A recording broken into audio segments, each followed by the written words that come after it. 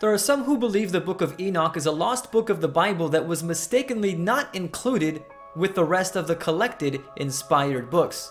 This is mainly perpetuated because the Bible mentions some verses that are found in the Book of Enoch, specifically Jude chapter 1 verses 14 through 15, which says, "And Enoch, also the seventh from Adam, prophesied of these, saying, Behold, the Lord cometh with 10,000s of his saints, to execute judgment upon all, and to convince all that are ungodly among them of their ungodly deeds, which they have ungodly committed, and of all their hard speeches, which ungodly sinners have spoken against him."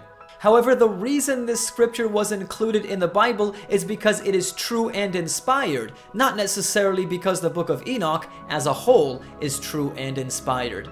And I'll get more into that in this video as I present to you 10 facts about the Book of Enoch you probably didn't know. But before I do that, make sure and subscribe to my YouTube channel and click on the notifications icon next to the subscribe button so you don't miss any of my future uploads. Now for the facts. Fact number 1. The Book of Enoch mentions Noah. Enoch chapter 10 verses 1 through 3 mentions Noah, even though the Bible teaches that Enoch was taken up to heaven years before Noah was born. It says, "Then said the Most High, the Holy and Great One spake, and sent Uriel to the son of Lamech, and said unto him, Go to Noah, and tell him in my name, hide thyself, and reveal to him the end that is approaching, that the whole earth will be destroyed, and a deluge is about to come upon the whole earth, and will destroy all that is on it." The Bible never states that Enoch returned to earth after he was translated to heaven. So if the Book of Enoch was written by him, how could he have known about Noah and the flood? Fact number 2. Azazel is blamed for all evil. In the Book of Enoch chapter 10 verses 8 through 9, God places all the blame for the corruption on earth on a demon named Azazel. It says, "And the whole earth has been corrupted through the works that were taught by Azazel. To him ascribe all sin." The Bible doesn't mention any other demon besides Lucifer, also known as Satan or the devil. Not to say there aren't any other demons, there are, but they're just never named. And Satan is the one who is ultimately blamed for the evils of our world, because he is the originator of sin. Jesus said in 1 John chapter 3 verse 8, "He that committeth sin is of the devil, for the devil sinneth from the beginning. For this purpose the Son of God was manifested, that he might destroy the works of the devil." Fact number 3. Demons repented of their sins. The Book of Enoch, chapter 13, verses 5 through 6, implies that the fallen angels are repentant, stating, "For from thenceforward they could not speak with him," meaning God, "nor lift up their eyes to heaven for shame of their sins, for which they had been condemned. Then I wrote out their petition and the prayer in regard to their spirits and their deeds individually, and in regard to their requests, that they should have forgiveness and length." The Bible indicates the opposite because it says the fate of Satan and his angels is hellfire in Matthew chapter 25 verse 41, stating, "Then shall he say also unto them on the left hand, Depart from me, ye cursed, into everlasting fire, prepared for the devil and his angels." Since the devil and his angels are consigned to hellfire, that indicates they are unwilling to repent, because everyone who repents from their sins is promised deliverance from destruction in hell. 2 Peter chapter 3 verse 9 says, "The Lord is not slack concerning his promise, as some men count slackness, but is long-suffering to usward, not willing that any should perish, but that all should come to repentance." Fact number 4. Demons no longer have contact with God.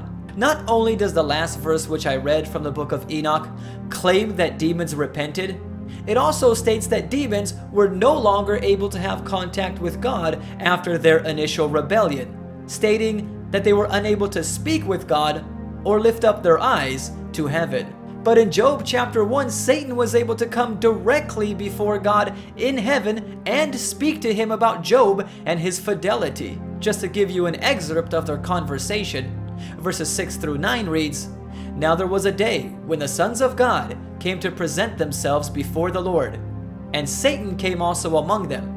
And the Lord said unto Satan, Whence comest thou? Then Satan answered the Lord and said, from going to and fro in the earth, and from walking up and down in it. And the Lord said unto Satan, hast thou considered my servant Job, that there is none like him in the earth, a perfect and an upright man, one that feareth God and escheweth evil?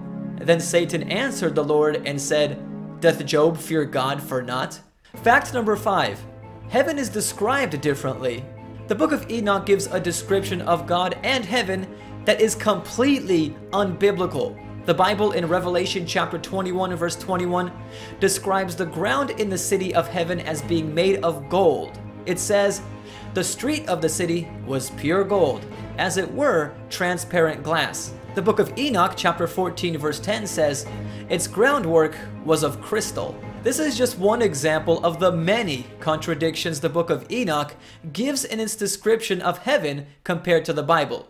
There are many more contained in the Book of Enoch, chapters 14 verses 9 through 25. I'm not going to list them all, but feel free to read it for yourself. I'll leave a link in the video description to the Book of Enoch online. Fact number 6. Angels cannot enter into God's presence. The Book of Enoch chapter 14 verses 21 through 22 says that none of the holy angels could come before the presence of God and see him, stating, none of the angels could enter and could behold his face by reason of the magnificence and glory. Yet Jesus, in speaking of little children, said the exact opposite in Matthew chapter 18 verse 10, stating, take heed that ye despise not one of these little ones, for I say unto you that in heaven their angels do always behold the face of my Father which is in heaven. Fact number 7. Angels married women. In the Book of Enoch chapters 10 and 12, it speaks of the Watchers, which were heavenly angels who came down to earth, married women, and had children with them. The world then became corrupted by their evil works, and God sent the flood. However, this is unbiblical because in Matthew chapter 22 verse 30, in speaking about those who would be raised from the dead at Jesus' second coming, Jesus said, for in the resurrection they neither marry nor are given in marriage, but are as the angels of God in heaven. Therefore, angels do not marry. I've actually even spoken to Christians who believe that this is what Genesis chapter 6 teaches when it talks about the sons of God marrying the daughters of men. But that is a complete misinterpretation of Scripture. The sons of God represent the followers of God, who were the descendants of Seth, and the daughters of men represent worldly women, who were the descendants of Cain. Their union brought corruption to the world because it compromised the faith of the followers of God. That's usually what happens when a Christian decides to marry someone who is not a believer. Instead of converting their spouse to God, their spouse converts them back to the world. And that's why the Bible discourages marriage with unbelievers. By the way, I have a video which goes more into detail about Genesis chapter 6 and the Nephilim, entitled 7 Facts About the Nephilim You're Not Being Told. I'll leave a card to it in the upper right hand corner of the screen, which you can click on to watch. Fact number 8. Angels are bound in heaven. In the Book of Enoch chapter 21, it says there is a desolate place in heaven where angels are bound for eternity. Verses 9 through 10 state, then Uriel answered me, one of the holy angels who was with me, and said unto me, Enoch, why hast thou such fear and affright? And I answered, because of this fearful place, and because of the spectacle of the pain. And he said unto me, this place is the prison of the angels, and here they will be imprisoned forever. This totally contradicts Scripture.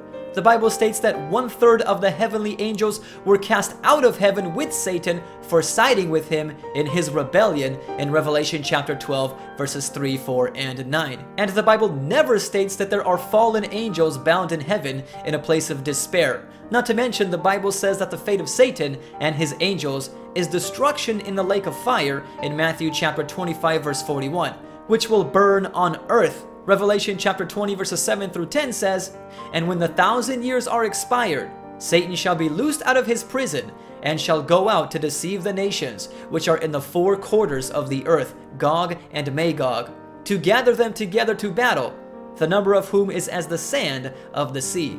And they went up on the breadth of the earth, and compassed the camp of the saints about, and the beloved city, and fire came down from God out of heaven and devoured them.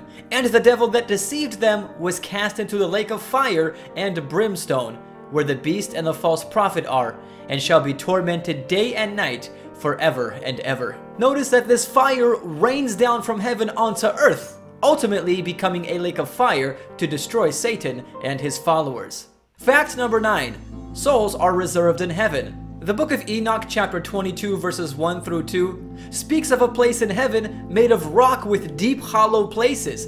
Verses 3 through 4 reads, Then Raphael answered, one of the holy angels who was with me, and said unto me, These hollow places have been created for this very purpose, that the spirits of the souls of the dead should assemble therein. Yea, that all the souls of the children of men should assemble here. The Bible makes it clear that the dead are unconscious in the grave. Ecclesiastes chapter 9 verses 5 through 6 states, For the living know that they shall die, but the dead know not anything, neither have they any more a reward, for the memory of them is forgotten. Also their love and their hatred and their envy is now perished, neither have they any more a portion forever in anything that is done under the sun. It won't be until the second coming of Jesus Christ that the dead are raised from the grave to be taken to heaven. 1 Thessalonians chapter 4 verses 16 through 17 says, For the Lord himself shall descend from heaven with a shout, with the voice of the archangel, and with the trump of God, and the dead in Christ shall rise first. Then we which are alive and remain shall be caught up together with them in the clouds to meet the Lord in the air, and so shall we ever be with the Lord. Fact number 10. There are many scientific contradictions in the Book of Enoch. There are many astronomical and meteorological contradictions in the Book of Enoch, which defy both the Bible and modern scientific facts. For example, the Book of Enoch chapter 33 verses 1 through 4 states that Enoch mapped and counted all the stars in the sky. However, Jeremiah chapter 33 verse 22 says the stars cannot be numbered. It's a physical impossibility because there are so many of them. Astronomers estimate there are about 100,000 million stars in the Milky Way alone. Besides that, there are millions upon millions of other galaxies. Also, in the Book of Enoch chapter 41, the winds, snow, hail, and moon all come of a wooden receptacle in heaven. This is ridiculous, unscientific, and unbiblical. By now you may be starting to see why the Book of Enoch was not included in the Bible. It contradicts the Bible numerous times. The Book of Enoch actually falls into a category of writings called the pseudepigrapha. That means that the author is not who it claims to be. And that makes sense because the Book of Enoch speaks about Noah, and the Bible indicates that Enoch was taken to heaven before Noah's time. So it's much more likely that the Book of Enoch was written by someone else at a later date who falsely claimed that Enoch was the original author. Therefore, the Book of Enoch doesn't have much value for Christians who are trying to learn gospel truths. But one of the reasons Jude may have quoted from it is because it was well known at the time, and the passage he quoted contained some inspirational truth, and it helped strengthen his case for the gospel. Thanks for watching. If you enjoyed this video, feel free to like it and share it. If you like my t-shirt and want to get one of your own, I'll include a link to it in the description box. Please pray for my channel that God will continue using it to reach people for Christ, and check out some more of my videos by clicking on the screen. I have a lot of good Christian videos, which I'm sure you'll enjoy if you liked this one. God bless you.